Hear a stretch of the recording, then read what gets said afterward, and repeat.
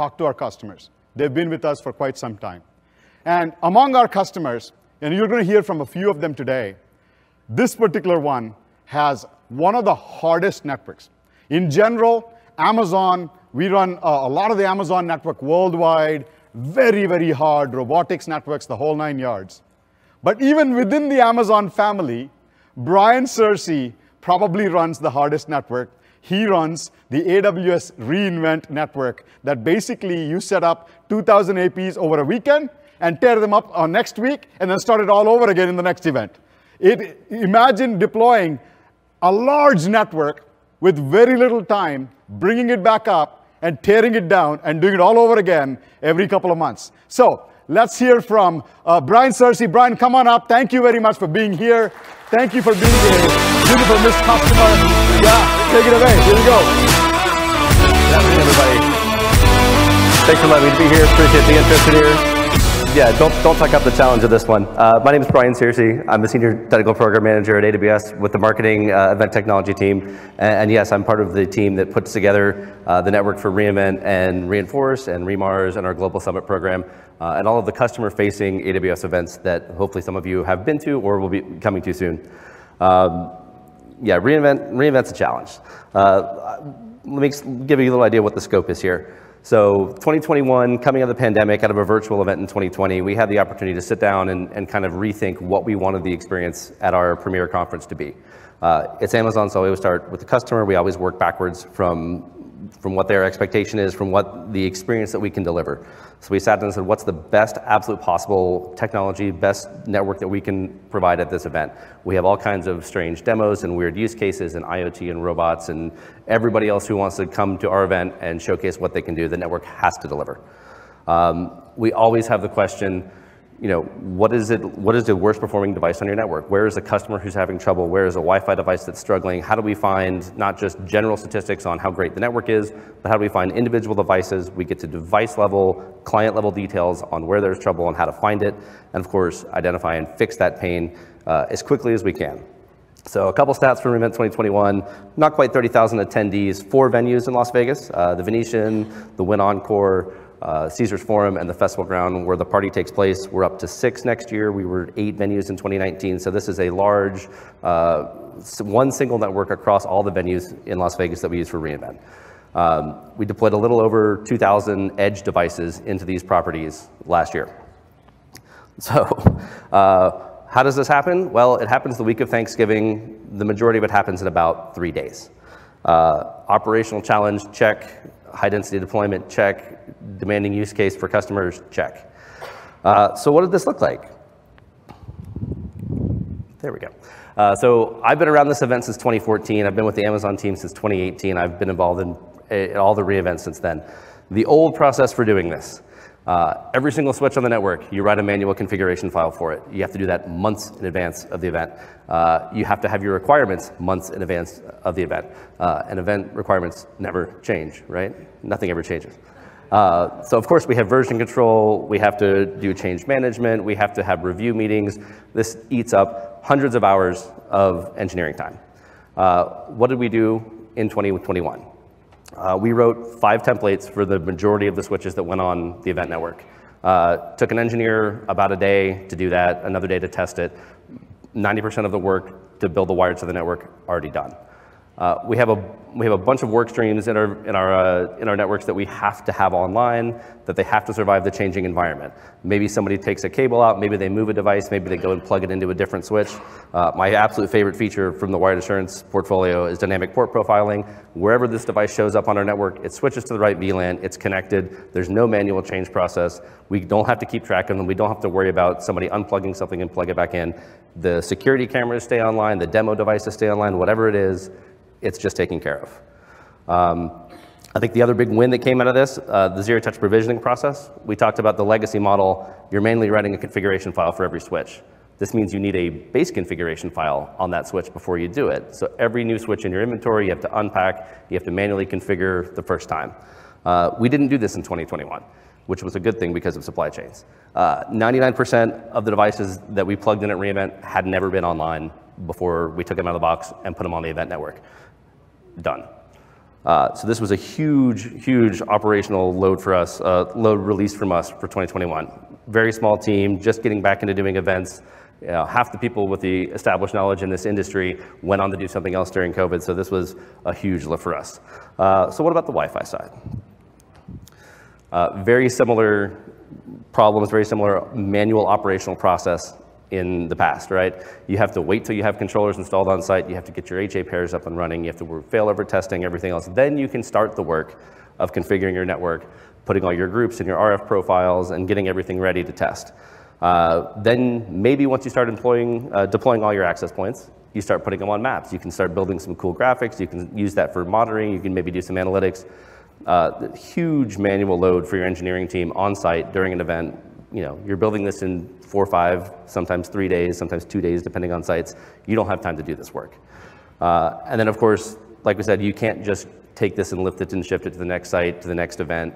We want to bring this experience to all of our events that we do around North America and around the world starting next year. So getting rid of the controllers, huge advantage for us. We did some more other different things though for 2021. This was the first year that we were able to simulate every access point, the entire floor plan, the entire space of reInvent prior to getting on site. We then took those simulations and those deployment maps and we lifted them directly into Mist and it was done. So all of our mapping, all of our AP location done before we even got on site. Using the output from all those simulations, we already know what we need to set up for all of our templates, all of our profiles, all of our RF settings, everything else. After we went through the whole simulation, it took about a day to build all of the logic and all of the underlying profiles that powered the reInvent wireless. Just like with the switching side, 99% of the APs had not been on the network prior to being deployed from reInvent. And the great thing for me personally, having done this for years the old way, was sitting back the first day of the event with a full map with all my access points already on it and watching them change from green, change to green from red as we brought the network up. And instead of doing manual processes to check that everything's coming online and looking for errors and anything else, we were able to go right into, hey, what's the performance look like? This is game changing for us and for anybody doing short-term deployments or quick turnarounds. It was amazing. So I want to get a little bit nerdy about some of the design statistics. We mentioned that we wanted to take the existing technology and say, what's the best possible network we could possibly provide? So what we went with, 802.11ax, we're going to get at least neg65 for signal strength. We're going to try to keep every client at least at MCS6. WPA3, we rolled that out pretty aggressively last year. The security of the network is an overriding priority for everybody at AWS.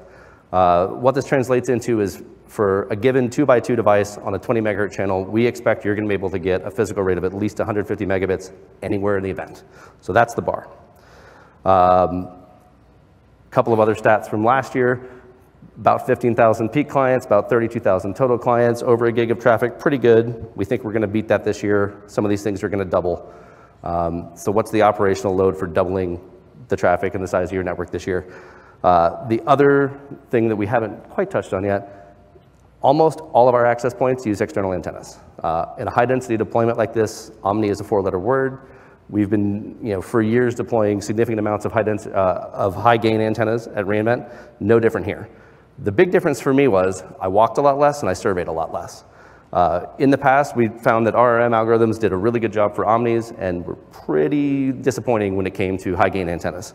I can gratefully point out that that was not the case this year. In fact, for the first time at reInvent, we did not do a manual channel plan for the keynote in the history of the event.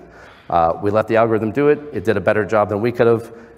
I did a whole lot less walking in this keynote. There's about 8,500 seats, about 145 antennas in there. It gets built in about 2 days, and that gives us about a 24-hour window to get in and test and do any kind of tweaking that we need to do. In the past, that's been a very difficult turnaround. There's always manual adjustments. There's always things that we got wrong. We didn't. It just worked out of the box this year. The other place that saved us a ton of time and a ton of effort, we talked about wanting to know exactly where problems on the network are, exactly where customer pain is. We're renting somebody's house, right? We come into these venues, they have their own network deployments, we ask them to turn them off, thank you very much, we're bringing something else. We're borrowing their infrastructure, their physical cabling, their fiber, their legacy physical plant in a lot of cases.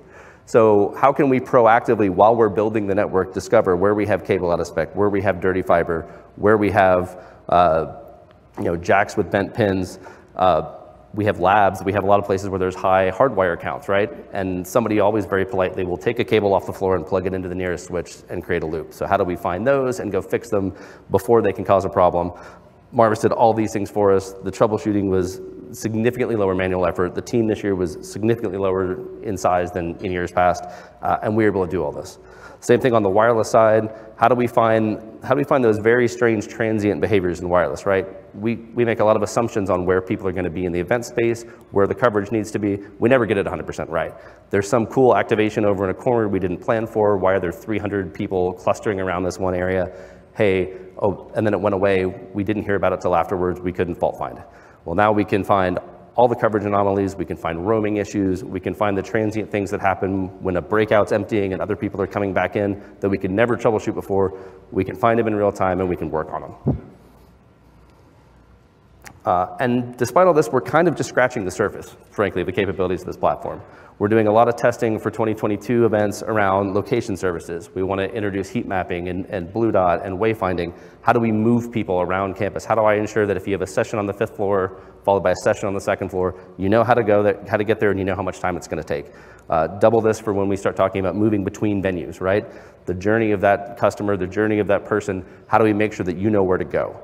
We're looking at location services for line monitoring as well. What if it could tell us, hey, there's more people in line for the session that can fit in that room?